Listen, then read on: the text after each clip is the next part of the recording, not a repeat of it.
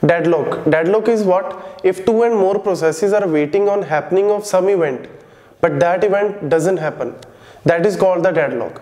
And those two processes are in the deadlock state. Means अगर एक simple से example से समझा जाए तो let's say कि I want to open an account in a bank. मैं बैंक में गया and बैंक पर्सनल से बोल रहा हूँ कि I want to open an account, but that person is saying कि first you have to deposit this minimum amount, then we will open the account. But मैं क्या बोल रहा हूँ कि पहले मैं अकाउंट ओपन करवाऊंगा, after that if I want I can submit the money. But that is what? A deadlock situation. क्योंकि मैं क्या बोल रहा हूँ कि definitely I will give the money, but पहले अकाउंट ओपन करो.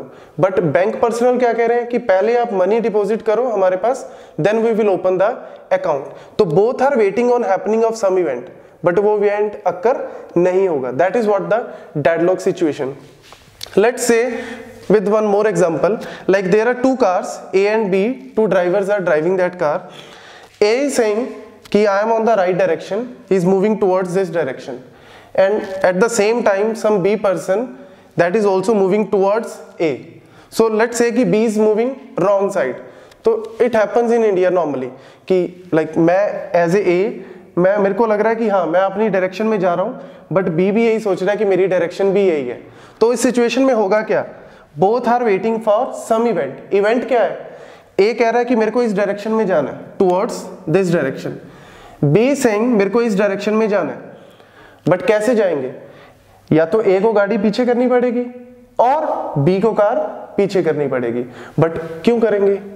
ईगो भी कोई चीज है. तो that's why neither A will remove the car, neither be will remove it. So that is what? A kind of deadlock situation. तो दोनों क्या है? स्टक हो गए, दोनों यहाँ पे स्टक होके रह गए. This situation is known as deadlock situation. या हम टेक्निकल वे से बात करें तो सिंक्रोनाइजेशन में भी हमने डेडलॉक के बारे में बात किया था. जैसे दो सेमाफोर्स हैं S1 एंड S2. एक प्रोसेस है, उस प्रोसेस को दो सेमाफोर चाहिए S1 and S2. Zoom it. And there is one more process P2, उसको चाहिए S2 and S1. So let's say कि P1 has taken the semaphore S and waiting for S2, and P2 is having the semaphore S2 and waiting for S1. So that is what again called a deadlock situation, because P1 को एक semaphore मिल गया S1 but S2 नहीं मिला. S2 क्यों नहीं मिला? May be sleep की वजह से हो सकता है, यहाँ पे प्रीएम्प्ट हो गया हो. तो P2 को S2 मिल गया, बट जैसे ही S1 मिलने लगा वो भी स्लीप हो गया. मींस दोबारा कंट्रोल P1 के पास. तो P1 S1 को लेके बैठा है और बोल रहा है कि मेरे को S2 चाहिए. P2 S2 को लेके बैठा है और बोल रहा है मेरे को S1 चाहिए. तो both are waiting on happening of some event. वो इवेंट हैपन क्या है कि P1 को S2 मिल जाए, P2 को S1 मिल जाए, बट मिलेगा ही नहीं, बिकॉज P1 ने S1 को डाउन कर दिया, P2 ने S2 को डाउन कर दिया. Both are in the blocked state. अब इनको अनब्लॉक कौन करेगा? कोई भी नहीं. That is called the deadlock situation. अगर एक सिंपल एग्जांपल से देखते हैं, like there is a resource R1 and R2, to resources, to processes P1 and P2. Let's say कि R1 is allocated to P1. This line is showing कि P1 has taken R1 and P1 is saying कि I need R2 because P1 is requesting for the R2 and R2 is held by P2. means R2 कौन लेके बैठा है? P2. and P2 is saying I need R1. तो this situation is what? This situation is a kind of deadlock. It is not exactly a deadlock. अभी इसको हम deadlock नहीं बोल सकते. क्यों नहीं बोल सकते? अभी आपको क्लियर हो जाएगा. यहाँ पे हम क्या बोल रहे हैं कि P1 एक रिसोर्स को लेके बैठा हुआ है, R1 को. P1 R1 को यूज कर रहा है, बट कह रहा है कि मैं एग्जीक्यूट तब होऊंगा, I will get execute if I get R2. P1 is saying I am having R2, but please give me R2. If you give R2 to me, then I will get execute. But R2 is already taken by P2. R2 is already taken by P2. This is R2 is already taken by P2. और P2 is also saying I will get execute but just give me R1 because it is requesting for R1, but नहीं मिलेगा। क्यों? क्योंकि P1 execute ही नहीं होगा। P1 execute कब होगा? जब उसको R2 मिल जाएगा, और वो R1 को लेके बैठा हुआ है, लेकिन R2 जब उसको मिल जाएगा एग्जीक्यूट हो जाएगा। और P2 कब एग्जीक्यूट होगा? जब उसको R1 मिलेगा, लेकिन R1 उसको मिलेगा ही नहीं बिकॉज R1 P1 लेके बैठा है, और P1 को R2 नहीं मिलेगा बिकॉज R2 को P2 लेके होल्ड करके बैठा हुआ है। तो means this is what a kind of deadlock situation. But इसको अभी डेडलॉक नहीं बोल सकते बिकॉज डेडलॉक के लिए there are 4 necessary conditions. The conditions are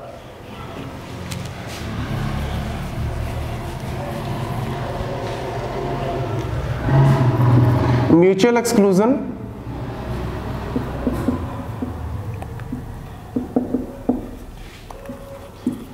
no preemption,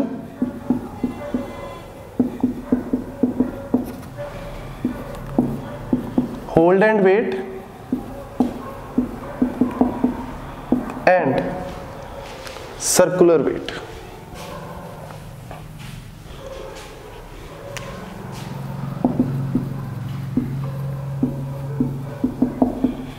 These 4 are necessary conditions for the deadlock. These 4 are necessary conditions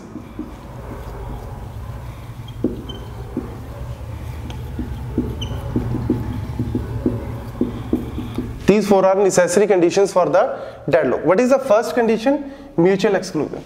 Mutual exclusion means whatever resource you are using in the scenario, whatever resource you are using, that resource must be used in a mutual exclusive way.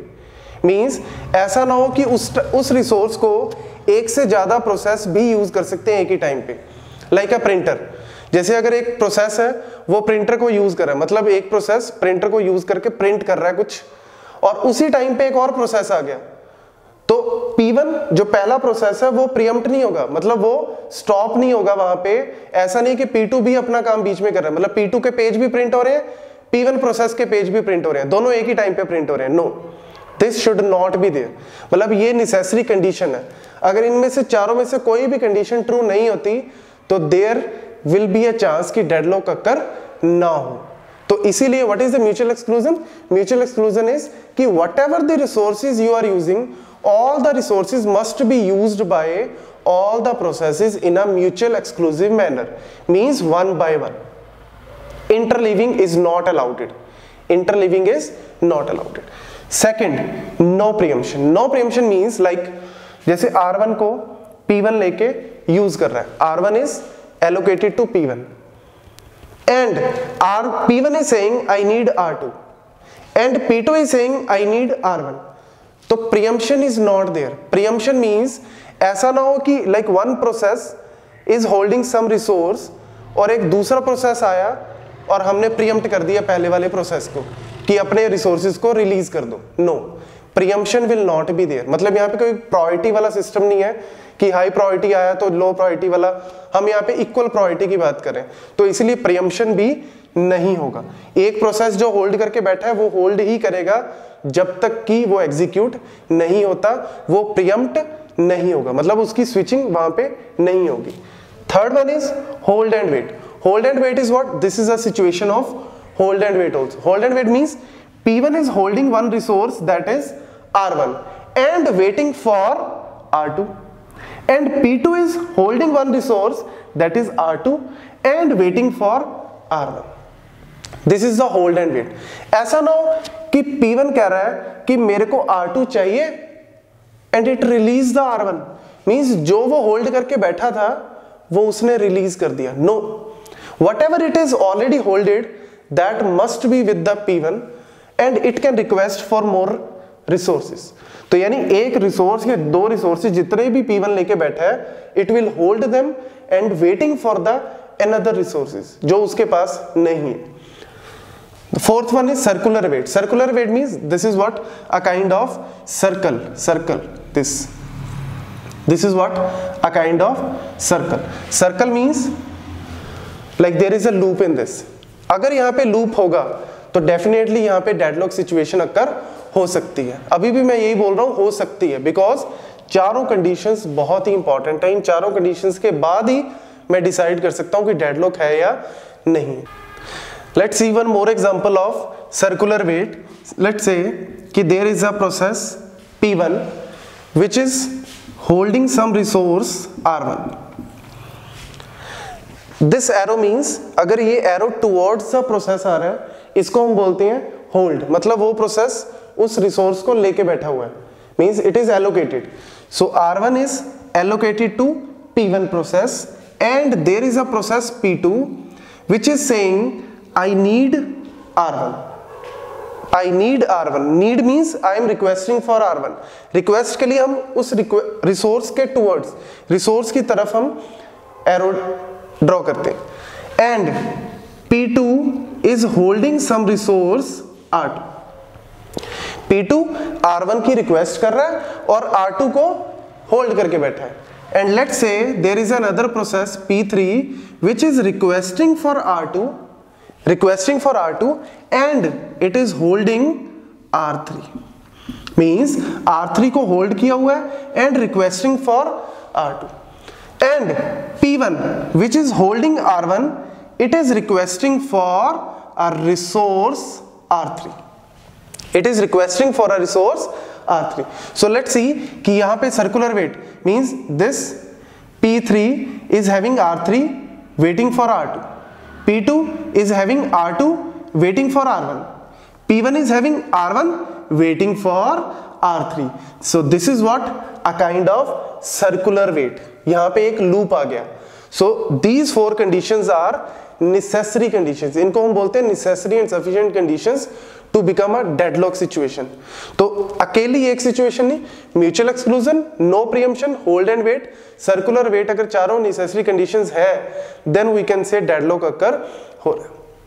तो इसीलिए ये चारों conditions जो है बहुत important है। This is a simple explanation of कि what is a deadlock and what are the conditions of the deadlock. Thank you.